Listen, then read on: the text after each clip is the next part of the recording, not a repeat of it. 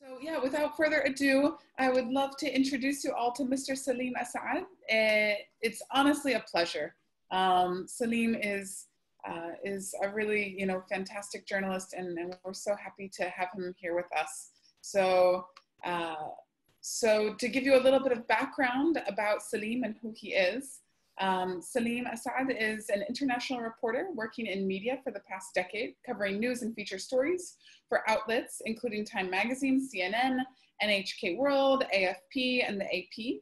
In 2018, he began working for Euronews as the lead reporter in its weekly program from the region called Inspire Middle East. Based in Abu Dhabi, he explores the latest happenings in the MENA region's technology, business, and cultural scene to highlight people breaking the mold for an international audience, and he has helped produce more than 80 episodes. His career saw him cover happenings from across the globe, including women's citizenship rights in Jordan, protests over the relocation of the US Embassy from Tel Aviv to Jerusalem in 2017. He's investigated New York's secret surveillance policies over Arab and Muslim Americans, covered world events, such as the trial of former Egyptian President Mohamed Morsi and the terror attacks of the Islamic State in Iraq and Syria, working as an editor at the Live News Desk. Salim holds his bachelor's degree in Arabic and Japanese from UCLA and his master's degree in broadcasting from the Columbia School of Journalism in New York. So honestly, it's just a pleasure to have you here with us, Salim. I know that you have so much experience and background to share with us. Thank you so much. Yeah, no, thank you for having me. And, this is always a pleasure. I mean, I'd like to be able to communicate, what I'm doing and, also with aspiring journalists. And actually, I mean, that's one thing I wanted to ask you about as well. I mean, this is hopefully going to be more of an informal talk, just kind of share my experience. If you have interest about like reporting in the region, things that you might face. So hopefully like what I'll do, at the beginning is just kind of give a background about maybe like perspectives, and viewpoints, from, as that I have as a reporter, and, that like, we've seen in, on media platforms, and then, go into like a Q&A session after that. And, as Kitty was saying, like my current job right now is, I work for that program called Inspire Middle East, which I really like because it shows, it shows like Middle East voices in a different way that you don't necessarily see in mainstream, English language media. So, so I think I come from a, good perspective, at this point in my career when before, I've worked for various organizations. So I'll start by showing a few clips where, I mean, I might be dating myself, but, with like, we all know Aladdin though, I'm sure, no matter how old you are, like the old version, not the live version, the actual cartoon one. So, I'm starting with that because it's something that's a cartoon, supposed to be fun, but you can see embedded in, different types of media, whether news or entertainment, that there are these like hidden, maybe non-intentional, but, very misleading, hints of viewpoints and I guess viewpoints on identities, but then also what we as a society allowed to pass. So I'll share my screen real quick to share that. One moment. Oh, and sorry, the person who's speaking in this video is Jack Shaheen. He is a Arab American who created the documentary Real Bad Arabs, if you're familiar with it. I believe it was in 2001. And it basically, he did an analysis of, different movies, from, entertainment to, I believe like some newscasts as well, that where there were like these hidden types of representations. And he did of Arab, voices, images and things like that. And he basically did an analysis of it to reflect, the biases that lay in mainstream media. So I'll play a little clip of that and share my screen. Oh, I come from a land, from a faraway place, where the caravan camels roam. Where they cut off your ear if they don't like your face. It's barbaric, but hey, it's home. Where they cut off your ear if they don't like your face. It's barbaric, but hey, it's home. Now, how could a producer with a modicum of intelligence, just a modicum of sensitivity, let a song such as that open the film? But this moves way beyond one song. You must be hungry. Here you go.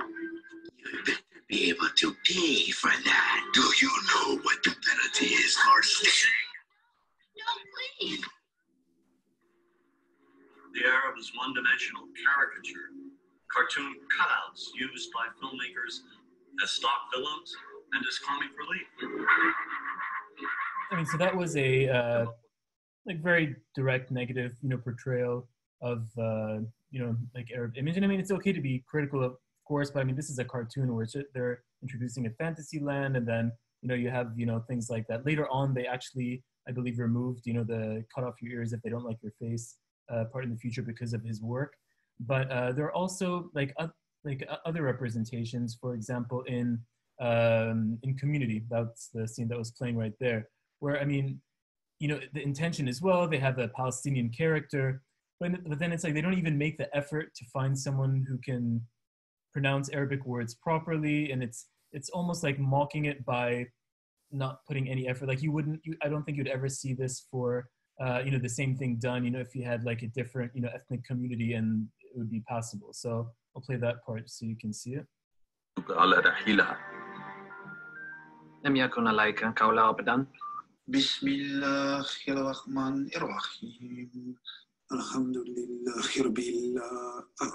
Yeah, so that one actually is could be offensive to someone, someone who's Muslim, and he's saying, was it يخرب الله, like I think he actually says instead of alhamdulillah, which is extremely offensive to someone's faith. So little things like that, that even though they're well-intentioned, they're trying to show, different voices, different religions, but it's, just shows like the lack of consideration. So this is sometimes something that you deal with, in media, and as a journalist, like you're seeing sometimes both sides of it. And so what I showed just there was, those 3 clips. Those are from entertainment. Here's something that's, from news media. Of course, Fox News is known to have certain viewpoints, but I thought this discussion was very interesting. It's a bit blatant, in terms of, in my opinion, I would say like the viewpoints of the presenter. But I'll let you judge for yourself, and just to hear the conversation. And I would say and pay attention to the, I guess the comfort that the presenter has in asking these questions, so deliberately, and think about if, this would be okay when you're speaking to other minority groups or ethnicities. This is an interesting book. Now, I want to clarify, you're a Muslim, so why did you write a book about the founder of Christianity? Well, to be clear, I am a scholar of religions with 4 degrees, including one in the New Testament and fluency in Biblical Greek, who has been studying the origins of Christianity for 2 decades, who also just happens to be a Muslim. So it's not that I'm just some Muslim writing about Jesus. I am an expert with a PhD in the history of religions. But I have been obsessed with Jesus. It still begs the question, why would you be interested in the founder of Christianity? Taylor Kane just says, so your book is written with clear bias, and you're trying to say it's academic. That's like having a Democrat write a book about why Reagan wasn't a good Republican. It just doesn't work. Well, what do you say to that? It would be like a Democrat with a PhD in Reagan who has been studying his life and history for 2 decades, writing a book about Reagan. But then why would a Democrat want to promote democracy by writing about a Republican? I see that the point is that... Ma'am, may I just finish my sentence for a moment, please? I think that the fundamental problem here is that you're assuming that I have some sort of faith-based bias in this work that I write. I write about Judaism, I write about Hinduism, I write about Christianity, I write about Islam. My job as a scholar of religions with a PhD in the subject is to write about religions. And one of the religions that I have written about is the religion that was was you're not just writing about Jesus. A religion from a point of view of an observer. I mean, the thing about it is that Why would you say that? I thought that was a very powerful conversation, and again, it shows the comfort of where she's coming from. It seems like it's not something that's going to get a lot of rejection from mainstream communities. It did get a lot of traction online. I think it's what raised Reza Aslan as a commentator, and then later on as he had a program on CNN. But it's just those types of viewpoints where you have to, as a Middle Eastern man, he basically has to fight to be able to have that opinion, or as a scholar, you know, to speak about his viewpoints. And that's what the whole conversation was dominated by. I'm not sure how much of his book, you know, they actually talked about in an academic manner. And this goes back to, you know, whatever your the field that you're working in is. And, you know, it's just basically to, I mean, you're in the Middle East, or I mean, you know, you've come to the Middle East, you know, to learn Arabic, you know, you have that interest.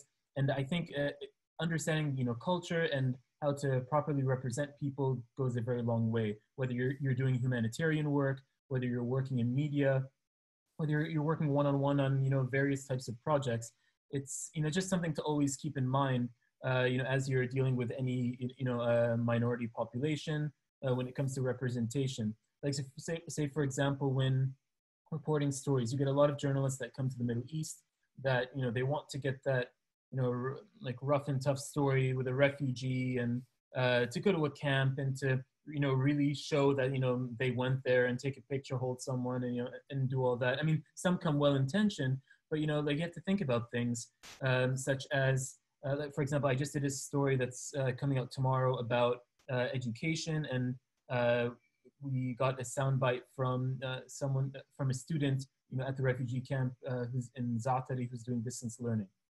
So, you know, like, sometimes you'll have pressure from your side to, you know, oh, you have to get a full name, you have to get as much about their identity as you can, but then you have to also understand, you know, their situation, where even if you don't grasp, you know, like what they're, I mean, a lot of the times, you know, that's the case I'm in, where, you know, I don't know the exact, you know, threats that they face if their full name is out there, if they say a certain thing, if something is perceived wrong even by, you know, a government official or something like that, it could actually harm them. So, you know, even though you want to really get that story, you really want to get that information, and you mean well, you want to tell their story, you want to share it with the world to show something amazing that they're doing, you just have to really take that into consideration sometimes, that you don't know everything that's involved. And, you know, the best way to find out is to ask. Ask them directly, ask, you know, like in this case, it's with UNHCR, you know, who's managing the camps, to find out, you know, like what the rules are, how you can better protect, you know, the people that you're telling stories of. And that's it. And I don't want you to think that, you know, oh, you have to be on your toes all the time when talking about stories or people from the Middle East. I think you can be very critical. You can ask the hard questions, as I think you should, because, you know, that's, I mean, as a journalist, that's your role. And, you know, sometimes when you, if you're a researcher and you have to get that information, it's okay to do that. There's just a proper, respectful way to do that, you know, to still get that content while maintaining, you know, that respect. So here's a clip, which, I mean, I think they're talking about something, you know, very intense, very sensitive, but I mean, you can even see in the, you know, from the lady's comments that she appreciates, you know, the way it's being asked, even though it's a TV program and they have to have that, you know, active banter, you know, to get the excitement going. So I'll play that for you as well. My daughter to cover up, okay? But I completely respect this woman's right to do this. But I mean, you're a very bright woman. You're a molecular geneticist, right? I mean, you're very, very smart, intelligent, thinking for yourself woman. No man's told you to do this. You have decided you want to do that. Surely the feminist ideal, which I keep being told about, is women should be allowed and free to dress and behave how they choose. But you don't want this woman, Sahar, to choose her right to wear this. I completely respect Sahar's decision to do it, but I just don't think there is a feminist argument. Do you think it's appropriate, let's say in this country, that a woman wore the full face veil to teach primary school or to be in a police station? Do you think that you need some face-to-face contact to make civic society function properly? So first of all, thank you for expressing that, because that's the truth. A lot of people never had the chance to speak to me. And they think they've been socially conditioned by the negative stereotypes around Muslims in the media. And they think someone like me is oppressed and can't integrate and can't participate in the society. So, I mean, I thought that was obviously it was only a small part of it, but, you know, it was the beginnings of or little tidbits of an interesting conversation where, you know, it's okay, you know, that the lady, she expressed her viewpoints as, you know, I don't think this is a feminist, you know, position at all. It's okay to say that. I mean, that's not offensive anyway, but, you know, they had like respectful banter. They didn't say that, oh no, you know, you have no rights, and I'm telling you what your rights are. And you know, so I think that's a very healthy discussion, and you know, ones that we should have, and that's, you know, a good way to represent it during you know, in media. And you know, with the stories that I do, you know, I see the impact of how much representation matters. So I mean, I won't play them out, but I mean, in the rest of that video, like I had just like different clips of, you know, stories of like representing you know, like different types of, you know, Middle Eastern people. Like you have a woman who wears a niqab, you know, as that lady did. You have, you know, women who are, you know, doing martial arts, and you know, there are different voices, and that's the kind of the responsibility I feel to, you know, we're doing a weekly program, and it's our role to properly represent the breadth of people that exist, not to shy away from showing someone who's more conservative, you know, and presents in a certain way. Actually, I mean, I probably will show that clip, because I think just seeing, I'll show the contrast of like, you know, different people that are out there, and then kind of, you know, what impression does that leave on you? Maybe this is something that you don't see as much in mainstream media, of, you know, people with, you know, this certain look, you know, publicly speaking on stuff that's not related to how they appear necessarily, or being Arab, or being a victim of war, or being a refugee, or something like that, as, you know, a lot of the time, you know, topics about the Middle East focus on. So I'll play that real quick. Illustrating what youngsters respond to is Emirati children's book author Maytha Al-Khayyat, drawing up the main character of her next picture book, Moza, a grouchy woman who lives in the desert, eats beetles, and gets in trouble for meddling in her neighbor's affairs.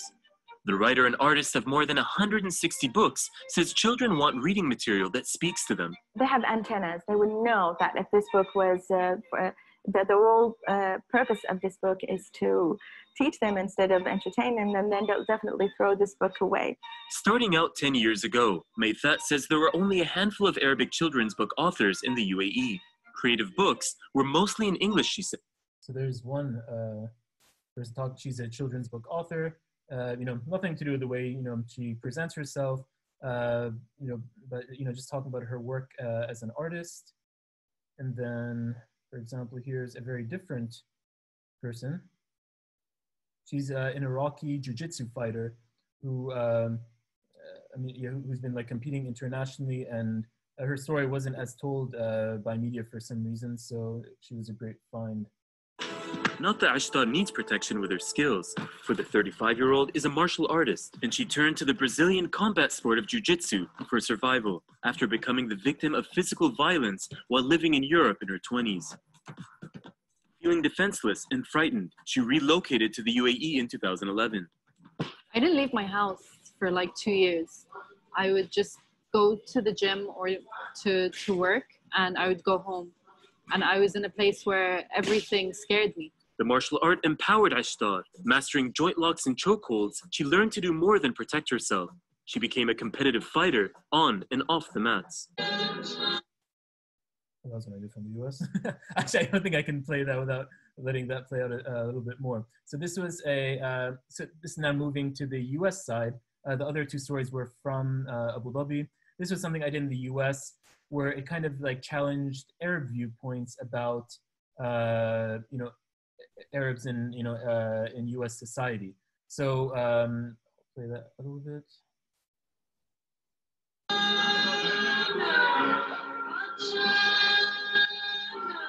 Expressing sexuality in public is considered taboo in most Arab societies. But in New York City, some Arab and Middle Eastern Americans are openly embracing it. I was craving community because there's this idea that I could only be one identity at a time.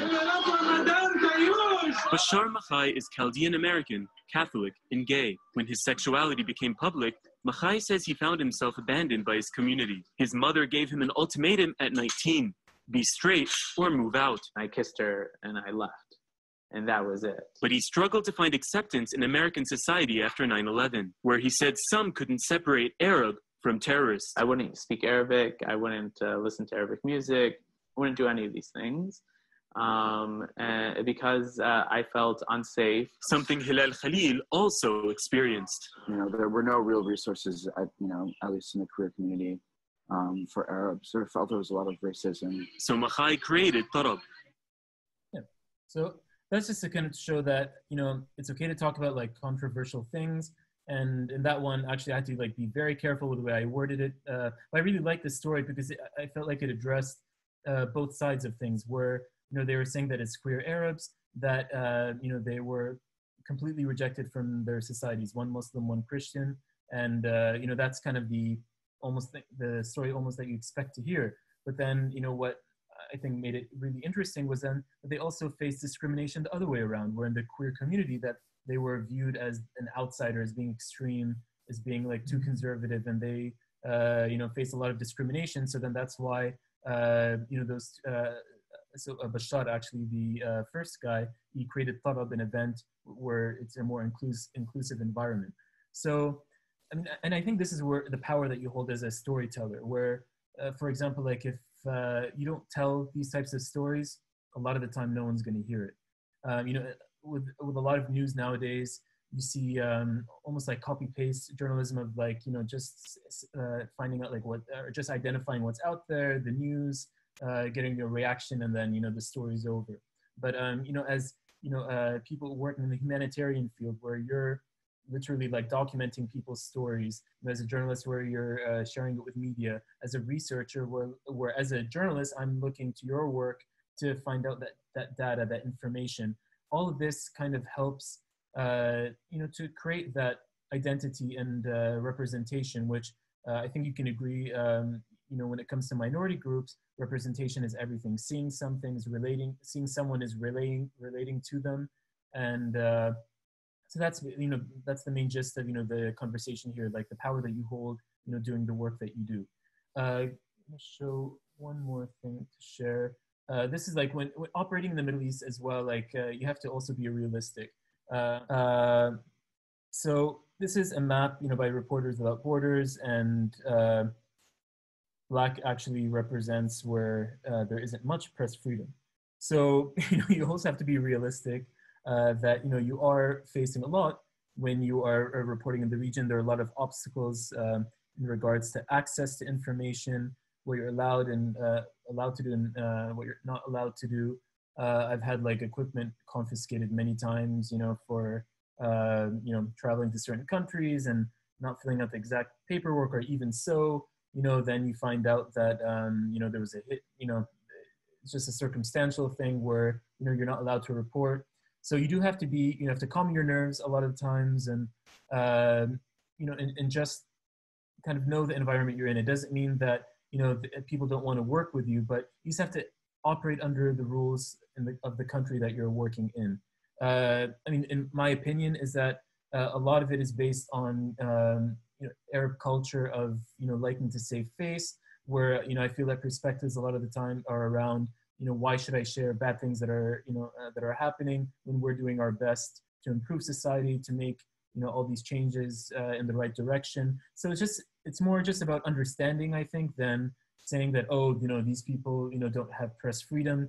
And, you know, as a person coming from the outside, I think, you know, the more you try to understand people, understand their reasoning, it helps you to navigate a bit more. Like I was saying about the refugee camp, you know, where you might not understand why something's a threat or why something is a security risk for someone, but, you know, to them it is. And that's what matters at the end of the day. And then, you know, you still have to do your job. So there's a way to navigate that, to find that common ground. So yeah, I mean, at this point, you know, I'm curious to hear what you want to know, but that's kind of been my experience, you know, working in the US, working in the Middle East, and, you know, like, and having, you know, these experiences, you know, with, you know, from access to how do I represent someone properly? How do I tell a story that's interesting to someone, but at the same time respectful of the person I'm speaking to? You know, it's always a balance. So, you know, Katie's up for, you know, to open up the floor to, first of all, find out, you maybe if you can tell me a bit about, you know, what your backgrounds are. I can try and answer, you know, the best I can in terms of, you know, like how information that I have can help. Yeah, and I hope this was helpful in terms of background information. Could you just briefly explain the whole process of a story from start to finish, like what goes into it? How long does one story usually take? And yeah, I'm just curious as to the whole procedure for that. Yeah, for sure. And I didn't touch on that at all. Yeah, so I guess like the first thing you ask yourself is, when you have a story idea, is why do people care? Is there something that that you'd actually want to know? So let me see, like for example, like I did a story recently, about cybersecurity, and it was during a time where of course everyone is working from home more, internet usage was increased like exponentially, and people cared because they were doing it, they were putting themselves at risk in a lot of ways that they didn't know. So then so you have that idea versus, yeah, there's a big distinction between a story and an idea. So they say like an idea is just a unicorn, it's this fantastical thing that isn't real, and a story is something that's real. You have something that's happening. Do you have someone to speak to? What's the problem? How are they overcoming the problem? These are all the things that make a story. It's kind of like a movie plot almost of, you have to have, that climax, you have to have, a character to start with. In my training, you never start a story with numbers. People don't relate to numbers, they relate to people and emotions. So, start your story with a powerful lead, like say in that last story, seeing I believe he was a Syrian American man in drag, performing in New York City, singing an Arabic song. It has that, bit of a shock value. It gets your attention, and then you get introduced to a human being who suffered, to society. So that's kind of like what you want to think about, like the human story. And then you go into the facts, you talk about communities, you can talk about numbers, like what they call the nut graph, going bigger, talking about, the impact on society, or if you have statistics, from the World Bank, from the UN, that really puts it into context. Because then if you just have a personal story without, saying the why it matters on a larger scale, then it would just be like anecdotal and a nice profile, but not necessarily a news story. And I think that would extend, like to different forms, of even research. You use anecdotes, you use case studies to really help the person you're reading it to identify, with all sides of the story, to have the numbers, but then also to have that human element to relate to. And then, let me see, and I guess wrapping it up, then, yeah, you want to leave them with a kicker of, what do you remember from this? Like again, the why you should care, like what you should walk away with in terms. So at the end of that story, for example, the last one that I showed, it was a nice happy ending of where they created their own community, even though they weren't accepted by the majority of society. They found safety and inclusion together. So it makes you think that, this is a group of people that exist. Maybe I'll change my behavior the next time I glance at someone and make a judgment. Going back to, I have two questions. Going back to what you were saying about that last scene about how they found their own outlet in the queer community, something like that might be considered controversial if it were in a context of an Arab country. Obviously, something transpiring in New York is different than something happening in the Middle East. So what would something considered controversial in the country that they're in, for example, in an Arab country where maybe like queer community isn't very, like, it's not very out, or like, no pun intended, but like it's not very it's not very like robust, or for example something else that's also some other topic that would also be considered controversial, but in the context of an Arab country where it's maybe not considered acceptable, or it's just not as widely accepted. How would that look within that context versus like a kind of pulled back context of a community that is formed from members of a community but outside of their own countries or outside of their cultures? Basically what I'm saying is that it looks different in New York than it would in an Arab country. And how would a story like that one, the last one that you showed about the queer community developing their community in New York, how would that look as if you were to do that story in, for example, Iraq? Yeah, that's the thing. I don't think I could. It's something, because that goes back to that refugee camp example where, there's a different risk, that's being faced. I mean, In the US, obviously, you're able to, talk about these things more openly, but, and that was like the lead of the story, where sexuality isn't discussed as openly, in certain parts of the Middle East. And, Iraq is definitely one of them, where, for example, like you'd have to assess the environment. I mean, there have been a lot of stories done from Iraq about, gay communities and gay individuals, but it's been done with anonymity. You can't, it's like, I think most people know going in there that there's obviously a risk, a societal risk, whether from being ousted, to at the time of ISIS, they were throwing LGBTQ people off buildings, which is an obvious, clear threat. That I would not even, touch that story publicly in that sense. But I think there's a way, for example, you can work with the person. Like I was saying, you can do it anonymously so that you're not putting them at risk. One tool that you can use as a journalist is like when you, the term is called like single sourcing someone, or you can't reveal too much about them. You can use as many descriptors as you can without revealing their identity, but still giving them character, making them relatable, but without saying anything that puts them at risk. But at the same time, the person reading or listening can actually connect with that person, and you can tell that their experiences are real, and you can still convey the story in that sense. As you said, in the US, there's definitely much more freedom. They can have, you can have more of a conversation about it there. I had, much more access. But here, I haven't touched any LGBTQ stories, but it's more that what I have done is, if someone in, the LGBTQ community was doing something that was, talking about, maybe addressing men's inabilities to express themselves, in society because it's not as accepted. That's kind of one way to allude to it. I've done those, a bit more openly. And I mean, as you know, recently, I believe, forgive me for not remembering her exact name if I'm wrong, but Sarah Hagazi, one of the, she was someone who had like raised the, like the rainbow flag during the Mashru' Layla concert. She'd committed suicide, and she was, I believe, under refugee status, in Canada. And, to show the impact of, this is, I believe, it was from her own family that she felt, the pressure in addition to everything that happened. It's, again, those things that you might not be able to experience or understand yourself, but then you see the impact it has on someone else. You do have great responsibility, with the stories that you're telling. So yeah, going back to your question, yeah, it's very a different environment.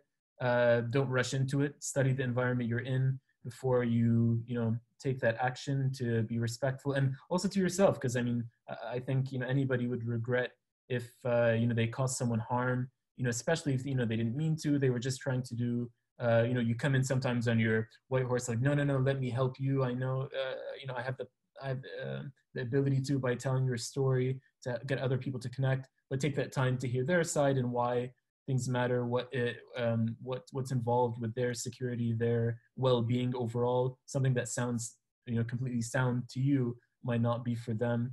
So just take those into consideration depending on the country that you're in. And does that,